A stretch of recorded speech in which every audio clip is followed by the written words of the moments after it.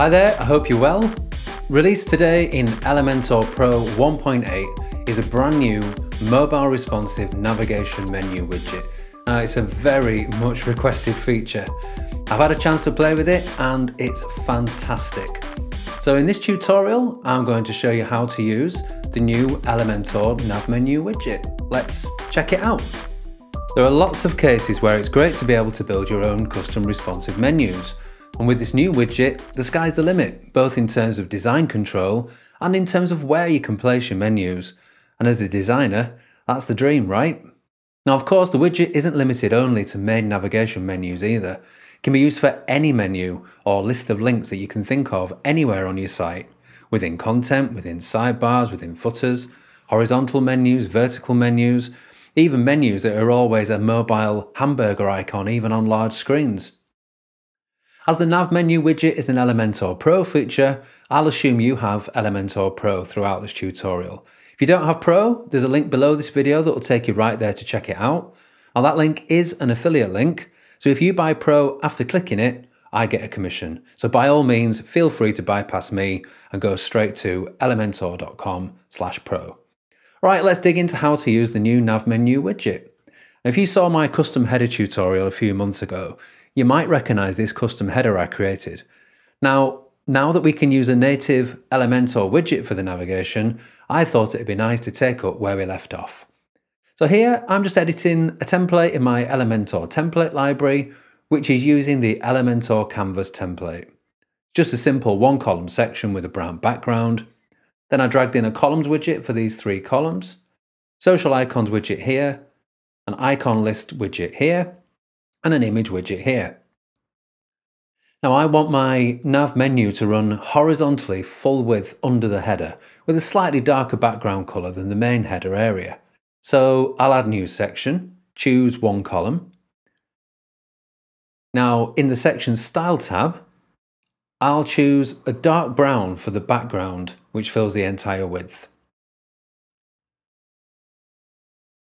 Now we come up to our widget chooser menu here, down to the Pro elements, and here's the new Nav Menu widget, so we'll just drag it in. The widget is pulling in my primary menu, which I've created in WordPress already, in Appearance menus. So I just created a new menu, gave it a name, and then dragged in the pages from this list of pages into the menu, and then saved it. I mean, this is how you create menus in WordPress anyway, it's standard stuff. Notice I've also indented some pages, so we have a subnav of a few pages under products. Okay, back to the editor. Now this yellowy link colour is automatically coming from my theme's customizer styles. It's the colour that I've got set for links.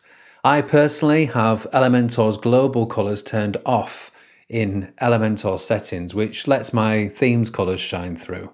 In the widget settings, we've got 3 tabs, Content, Style and Advanced. Now first, it looks like Elementor Pro sets the nav menu links to be 13 pixels size by default at the moment, which is a bit too small for this design. So before anything else, I'll quickly come to Style. Now notice here we can style the main menu, the drop down and the mobile menu toggle icon. I'll focus on the main menu now, so back to main menu, turn the typography on, and that will allow me to bump the font size up to 16 pixels. While we're here, let's also go uppercase and font weight 600. I'll come back to the style tab in a moment, tweak colours, etc. But first, let's see what we have under the content tab. So layout, we have horizontal, vertical or drop down. Now I actually want horizontal for this menu, but vertical would be great for footer menus or menus in sidebars or even down the left side of the page as the main navigation. And drop down, genius. Now this gives you the option of a mobile menu at all screen sizes. So that's perfect if you don't have much space for a menu, you can just have the mobile menu for everything. I'll switch that back to horizontal.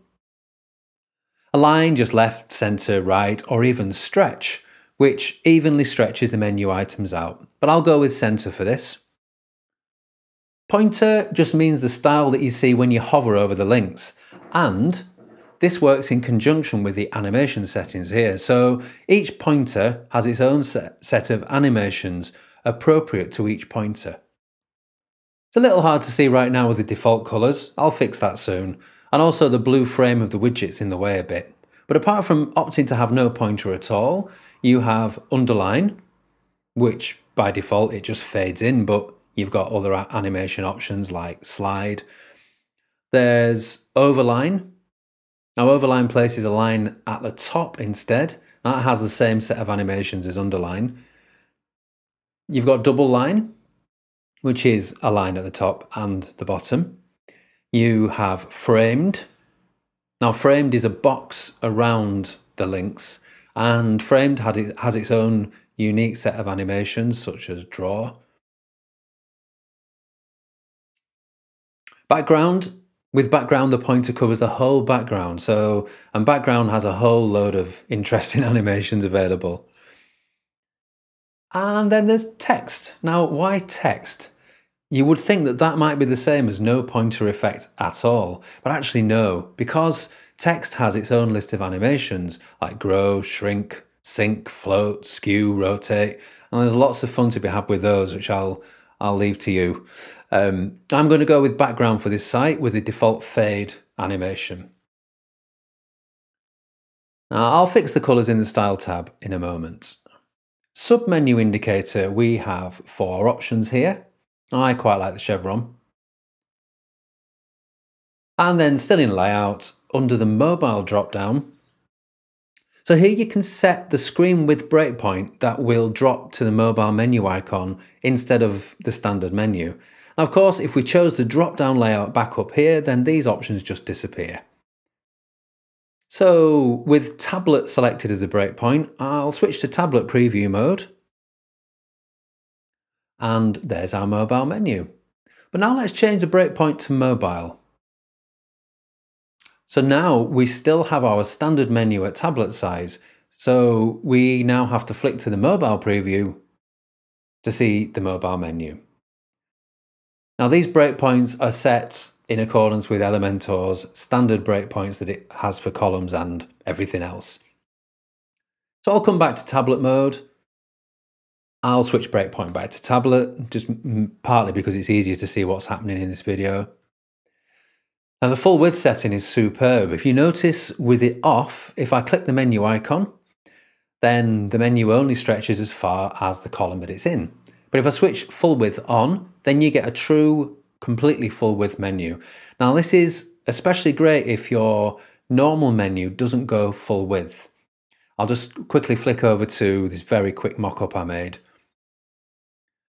But the mobile version of your menu can still be full width, even though your menu didn't stretch full width. With Align, you can set whether the mobile menu links are over to the left or centered. You notice, by the way, that our pointer on mobile is now a background hover, so it's very clear and obvious feedback on smaller touchscreens. Toggle allows you to set what the toggle icon is. Right now, you have a choice of either none or burger, which is the hamburger icon. I think that's so you can turn the menu off on mobile completely if you want to. We can style the icon further in the Style tab soon, so we're not stuck with this colour or size. And Toggle Align simply lets you place the toggle icon where you want it. Now it makes sense centered for this, but if I come over to my alternative design again, flick to tablet mode, I'd likely want to right align my toggle icon. Now note that the toggle appears wherever you place the normal menu. You can't yet place it somewhere else. Maybe that'll be a future feature. So back to our edit screen and back to desktop view. Okay, that's layout sorted. So time to preview. And that's not bad so far. So let's tweak a bit further. Now we'll come over to the Style tab. Now remember here we can style the main menu, the drop down for sub-nav menus, and the mobile toggle icon. So main menu first. So the menu item we can set text colour for normal, hover and active states. Now normal I'm happy to leave, but you could set a colour here that's different to your default links colour. Hover, I'd like to set my pointer color. Now remember, my pointer is background. I'd like to set that to the same yellow as my text. And then set the text to be the same color as the background. So we just get a reversed out effect. Now active is the color each menu item will be if it's the current page. So if we're on the history page, we can set how the history link will be highlighted as the current item. I'm going to leave these alone. They default to the hover settings, which is what I'm going to leave these on. And I'm happy for those to be highlighted like this. Typography, I turned on earlier, so all this right down to letter spacing is from Typography. Horizontal padding is the amount of space inside each menu item. So if I set that to 0, whoosh, okay. Now it's easier to see if I hover. There's no horizontal padding inside each item at all. Now I actually quite like the default, but let's go for 16 pixels. Vertical padding is the same, but vertically. So set that to 0, then hover. There's no space above or below. So I'll make that something like 13. Now that's better. Now space between is the amount of space between each item, not inside. So if I set that to 0, well actually nothing happens. So the space between each item so far is actually just created by the horizontal padding inside. So if I set this to a bigger number, like 50, now you can see each item is 50 pixels apart, as well as the horizontal padding inside each item. I'm quite happy for the only space to be the padding inside, so I'm just going to set that to 0. And border radius is just nice rounded corners for the pointer if you want them. Now notice each one of these controls also allows you to have a different setting for desktop and tablet, but not mobile, because it's assumed that you won't see your standard menu at mobile size anyway. Right, I'll collapse the main menu and quickly look at the drop-down options. So I've got a drop-down submenu here. Just be aware that the styles you set for the submenu drop-downs like this also affect your mobile menu too. It's actually the same controls. So I'll have the same background color as the section background, and I'll choose yellow text and check the drop-down. Now on hover, I don't want the default grey. So let's go with a nice rich yellow background and our dark brown text. I'm going to turn typography on. Now it seems at the moment, whether by design or a bug, that the typography settings don't affect the drop-down menu on desktop. It just takes the typography that you set for the parent menu.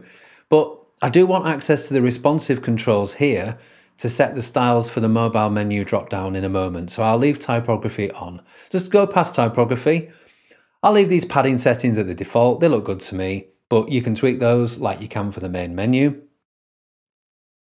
You can set a divider between each item if you like, so I could set solid, a lighter colour, border width 1, and then let's make this colour a bit more transparent to blend in. And that's not bad. I mean, actually, I'd prefer it with no divider, so I'll just set border type back to none. Distance is how far the drop-down menu is away from the main menu. So by default, it's right next to it. But I'll drag this slider all the way to the top to 100, then hover, so that's 100 pixels from the top. And you can go -2, pulling it up.